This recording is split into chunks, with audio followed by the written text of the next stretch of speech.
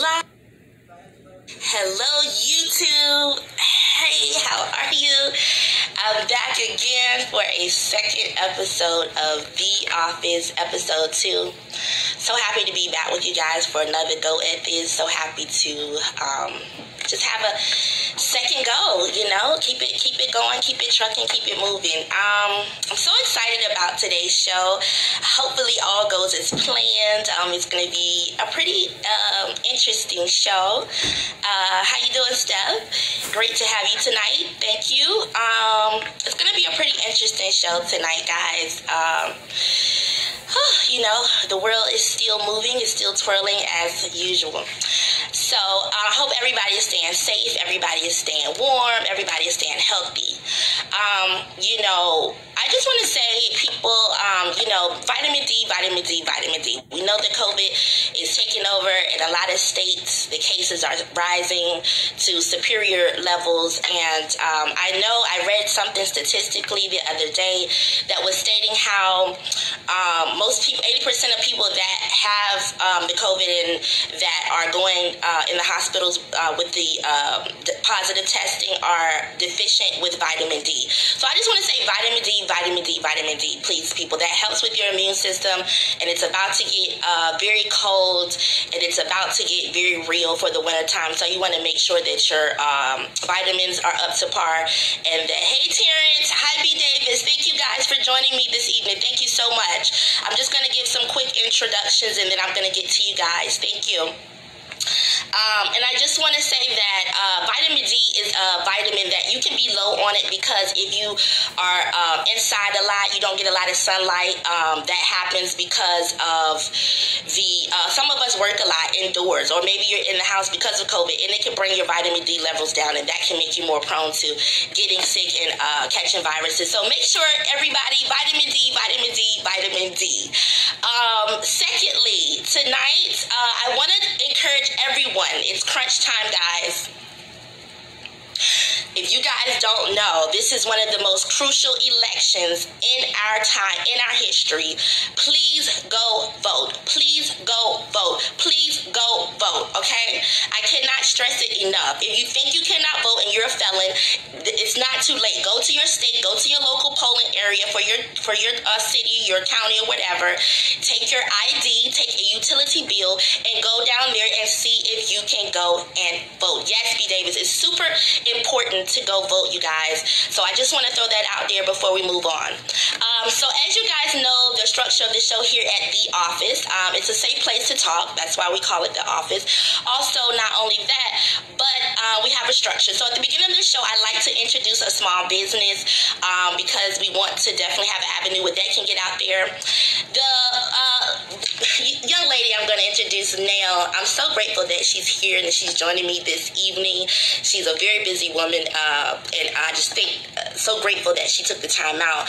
I really admire her because I see what she's doing. She's very persistent, and she's very sincerely passionate about her program and the platform and what she does. Career Caviar. I don't know if any of you have heard of her, but her name is B. Davis, and I'll let her talk in a minute and come on and explain what it is that she does and who she is. But I always look at it as like, for me to work out and really, stay consistent, I have to have a partner. I like to have a partner that keeps me motivated. If I go by myself, it's like, I might go, I might not go. But when I tell my daughter, come on, come walk with me, whatever, it gives me that motivation. And I feel like that's what she can be for someone that's like coming in out of college, maybe young women. I think her program is very useful if you're just coming out of college and you're going into your career and you want to know how to network. You want that partner that helps motivate you, that you can stay in touch with all your ideas and your determination. She'll be someone you can contact to keep that fire burning. She's very good. So I'm going to let her come on and talk about what it is she does and her platform. So whenever you're ready, B. Davis, you can send me a request and I'll go ahead and get that started. And we'll go ahead and add you so I won't have to keep going on and on. All you do is just send me, okay, great. I see it here. Let me get it. Okay.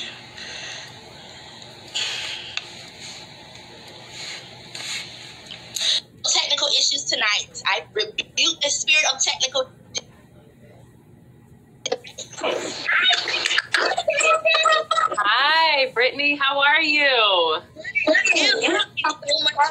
coming in. I hear it. Hold on, let me get my AirPods real quick just to make sure. Okay.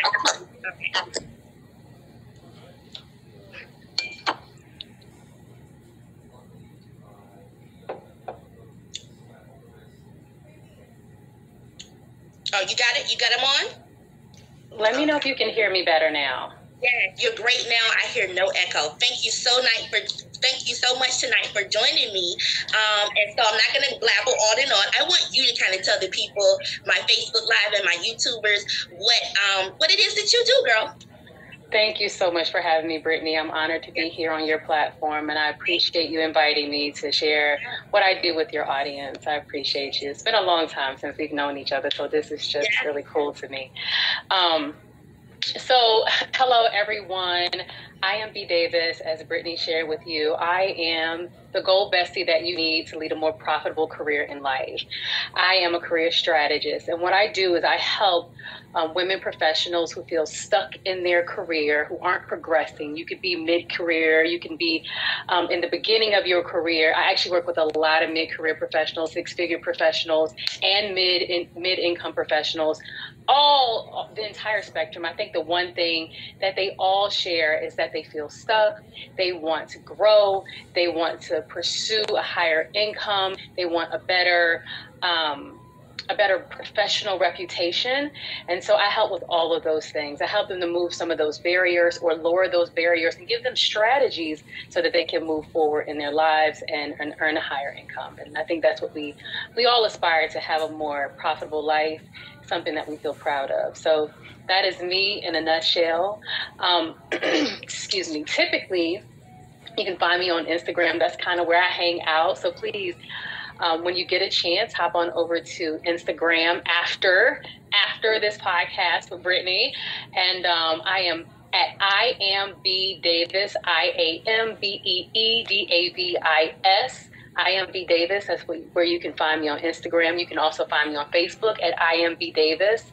And so I have a YouTube channel as well. But mostly you can find a lot of content from me on how you can harness your value as a professional and leverage it to your benefit in your career. And that's a huge deal. So I teach entrepreneurship, and I operate as a mentor and as a goal bestie. That's someone who's a partner with you in your success. So come check me out. Again, thank you, Brittany, for giving me the opportunity just to share. Yes, Queen. Thank you for coming. Thank you so much for talking to the people and telling what you do. I wanted to definitely get that out there. You inspire me as well. Thank you for coming on. And you enjoy the rest of your night. If you want to stick around, you can, but I know you're a busy woman as well. So just thank you and have a great night. Thank you so much, Brittany. You too. You're welcome. Bye-bye.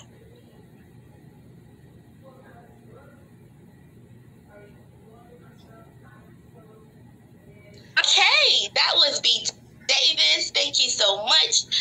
Yes, and she's that go-to woman. So if you want someone to connect with, to talk about your career goals, please hit her up on Instagram. I am B. Davis. She is amazing. Okay, next coming in, we have what is it? Underground artist.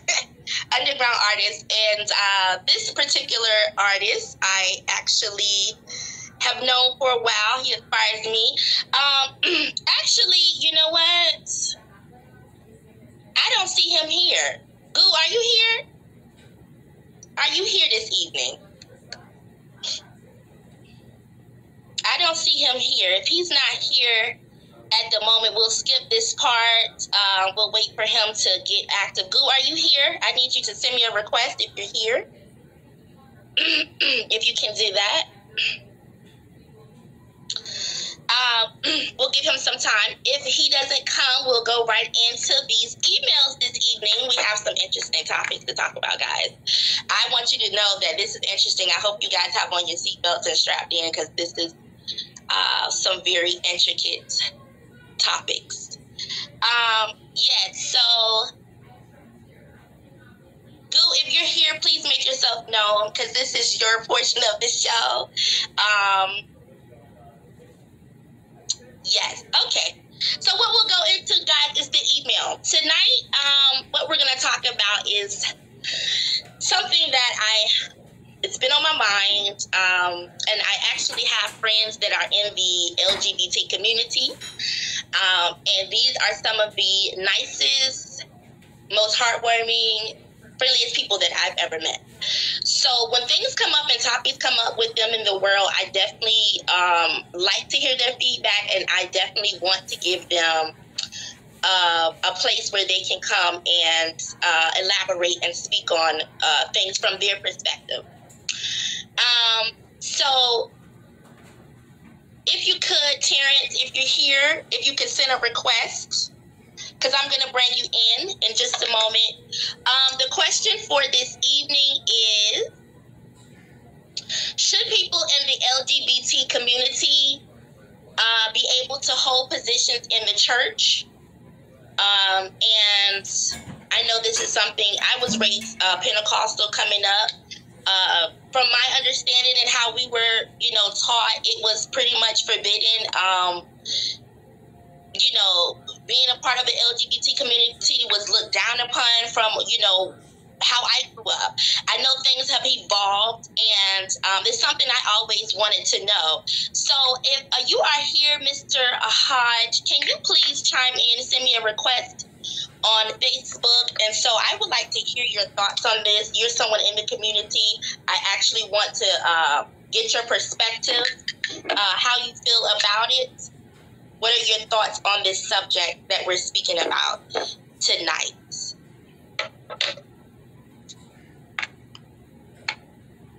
So I'm going to give Mr. Hodge a moment to come in. This is the second show, guys. So yes, things can get a little intense. Everything is live. So, it takes the balls to do a show live.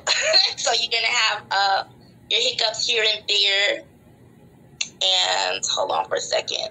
Let me see.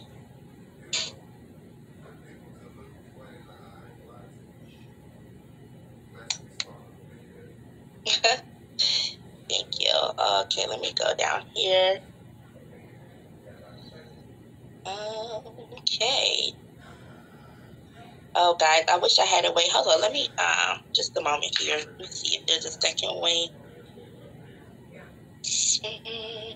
I'm so sorry, guys.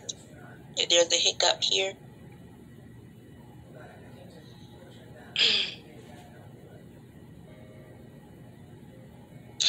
Yes. Mr. Hodge, are you here? If you're here, please make yourself known.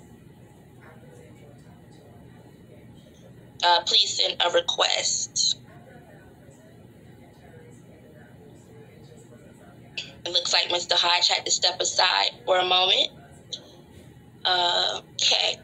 All right. Well, I'm going to see if anybody else wants to chime in. If anyone is bold enough to kind of speak on this, is it something that you wondered yourself? Is it something that you've had questions about? Is it something that you have something to say about? Some people are scared to speak on the subject, but here at the office, you have a clear platform to speak on that and to say anything. So is there anyone out there that would like to CC on this email?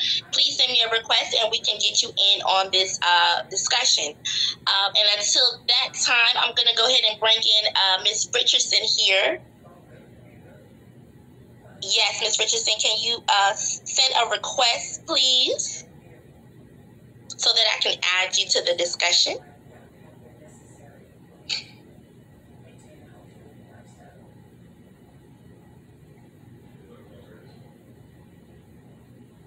All right, thank you. Just a moment.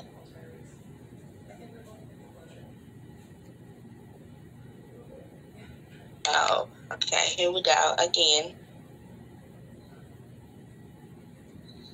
No answer from live video. Oh gosh. Your request.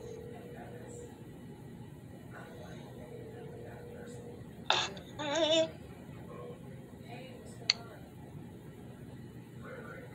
Okay, Steph, can you please send me another request? Something was going on with the request. If you could send me another. If Mr. Hodge and Goo are here, please make yourself known. The portion of your show has passed, but I still would like to bring you guys on.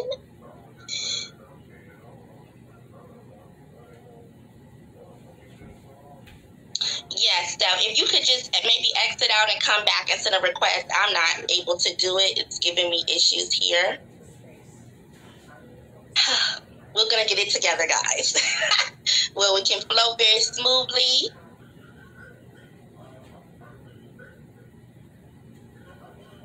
Yes, okay. I'm seeing here.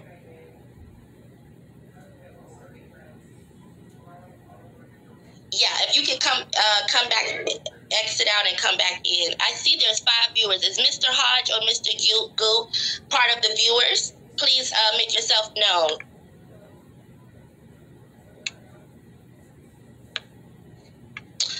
Alrighty. It seems it's coming through. Hello, Steph. How you doing? Hey, I'm doing great. That's good. Good to have you with us here tonight. Glad that you're here.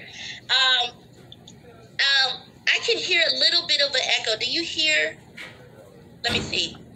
Okay, no, it's good. I don't hear it anymore. So glad you could make it tonight. You look gorgeous. Look, this subject here that hits people, sometimes it's very touch and go. It can be very scary to talk about, and some people, but it's something I always wondered, and just was wondering how people felt about this particular subject here. You know what we're talking about. How do you feel with, what are your thoughts on people that are part of the LGBT community holding positions in the church? Do you feel any type of way, or what are some of your thoughts on this? I don't feel any ill will towards the LGBT community. I think they should be able to hold positions within all backgrounds of anything. Long as it's something that's not, long as it's something that's not, promoting, like you're not promoting like sexuality within the church. Right. You know what I'm saying? Just keep it the way, things, just play your position as you should in the church. I don't think it's anyone's business who you sleep with, who you choose to at the end of the day. But I think they should be able to hold any position in life, really, but long as you're not promoting sexuality in the church. Keep it, within the confines of how Christianity or whichever religion they choose, Absolutely. Yeah, I was always thinking that as well. Growing up, like I said, I grew up Pentecostal, was kind of looked down upon for people in that community to hold positions. But, I'd be talking to you. I listened to a lot of Farrakhan, and he was talking about recently, probably a couple months ago, this is what sparked this idea with me. He was talking about how there's a vaccine that was out around 2004, 2005. There's a documentary called Vaxxed.com. So if any of you guys are interested in going to look at this documentary, it's Vaxxed, VAXXED, Vaxxed.com. Hey, Iris, how you doing?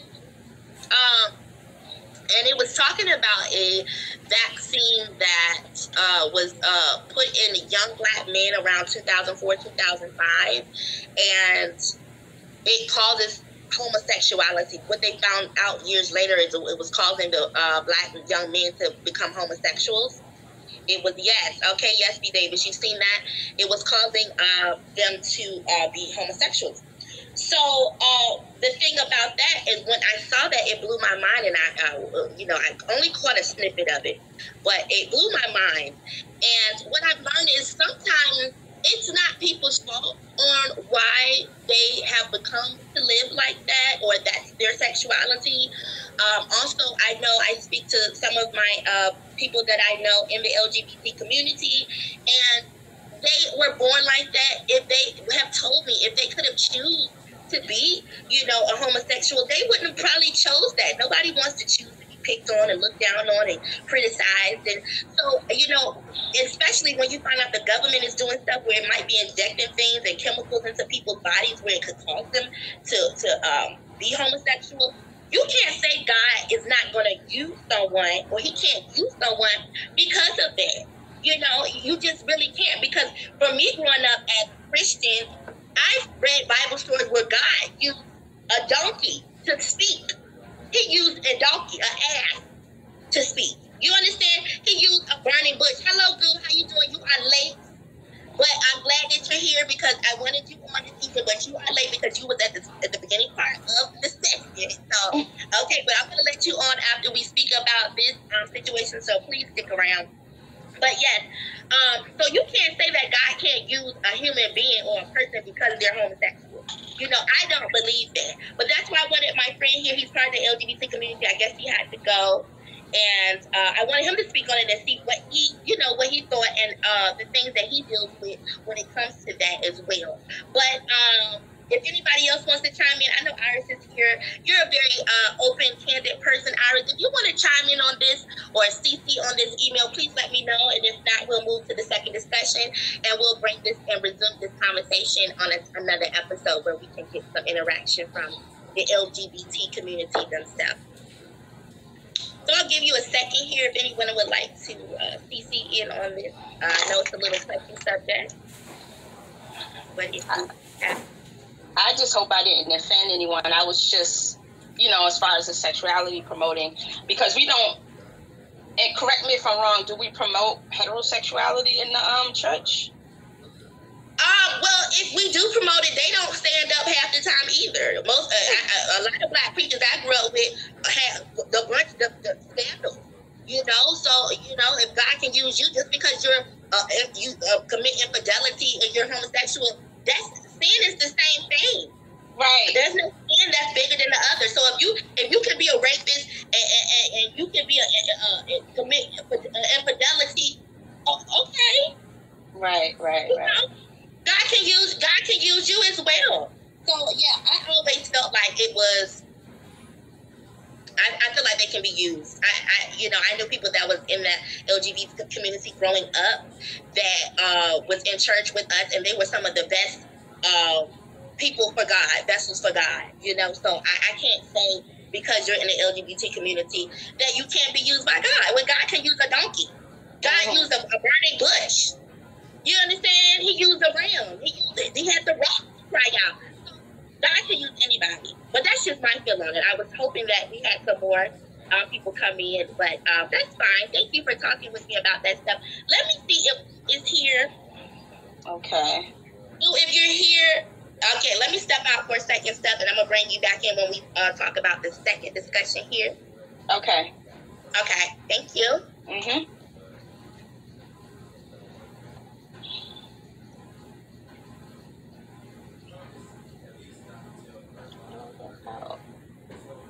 All right. Goo, are you here?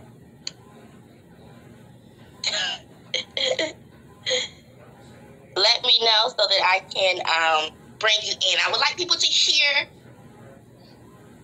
your freestyling and your music. I wanted to debut you. But that's it. You know, you guys, my Facebook family, my YouTubers, you're coming in the early part of the office. And so, you know, it's live recorded. So you're going to have your ups and downs. You're going to have your technical issues. But you guys are coming in while this is my baby. I don't know if you guys know, but sometimes holding a show, and if you're on radio or whatever, it could be very hard. You have to have a lot of balls, and you have to make sure that you can carry things, because sometimes people can come in, sometimes they cannot, and so it's a lot. So I'm just happy that you guys are witnessing the birth of this, and as time goes on, we can definitely have a more consistent pattern and everything like that. So yes, if he's not here, I will bring in the next email. Hold on just a moment.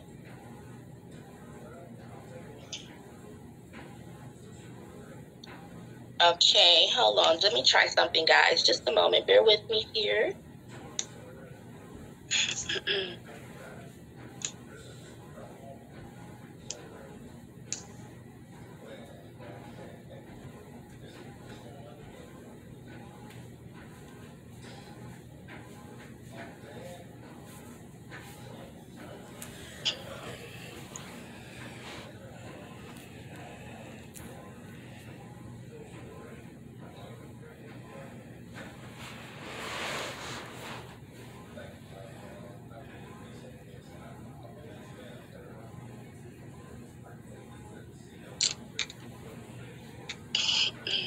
All right. Okay, so we'll go to our second email here. The second topic tonight, I know these are touchy subjects, but these are real subjects that people sometimes are scared to speak on, but it's something we have in our, closed doors, and we just don't have a place that we feel like we can actually talk to people or feel safe about speaking about it and saying what we say. But there's a lot of healing that needs to be done in our country, within our communities, and I think some of these issues are okay to speak about and to talk about, and so that's why we're bringing these up. The second discussion for this evening, Steph, if you could bring me another request, I'll bring you back on.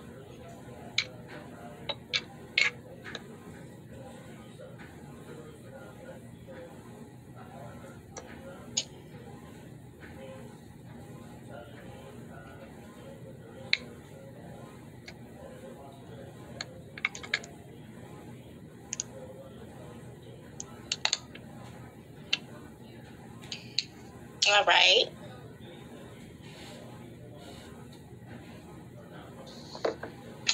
Okay.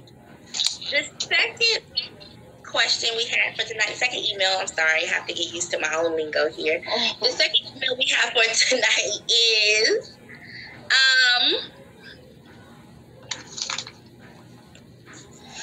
okay, so if your child gets pregnant anywhere from the ages of 10 to 15, should the parent be able to control the entire pregnancy? Should they be able to make all the medical decisions for the child, whether to keep the pregnancy, not keep the pregnancy, keep the baby, give up the child? Should the parents control the aspect of the pregnancy if the children are anywhere between 10 and 15 years old? What are some of your on this, Steph? Because you're a mother, just like I'm a mother. It's a tough situation. You raise your kids and you pray that these are never the issues, but sometimes in life, unfortunately, these things happen. What's some of your views on that, Steph? Well, anywhere from 10 to, I want to say, 15, maybe 14, I think that the parents should control every aspect of that, because again, they're just growing into this world. They don't have all the answers, neither do the parents, but I think they will need our guidance at that point. And I think from 16 and on, I think they're more than capable of making their own decisions if they're pregnant. You know what I mean? But anywhere from 10 to maybe 14, 15, yes, I think we should definitely take control of the whole process. Because half the time they have no idea what to do, and they need you at the doctor's office anyway. They don't know what none of this paperwork say, what that means. They're going to ask questions.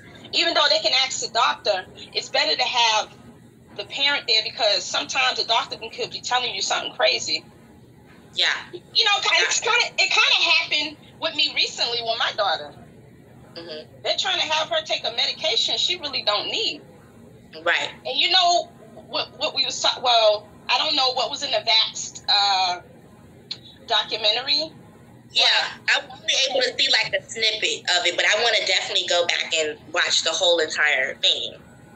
Yeah, but I want to say these pharmaceutical companies will push certain drugs, and there's certain drugs specifically like what they was trying to push with my daughter when she really don't need it. So I think she needs that person to advocate for her, and not to say advocate for her, but at least channel in on what's going on, because they can push something and your daughter's like, and then the doctor say, well, yeah, this right here is good. You don't have that. But no, you know what I'm saying? It's like what's the name of the medication that they was trying? Hydroxyurea, because my daughter has sickle cell disease. Okay. And hydroxyurea is usually a chemotherapy drug.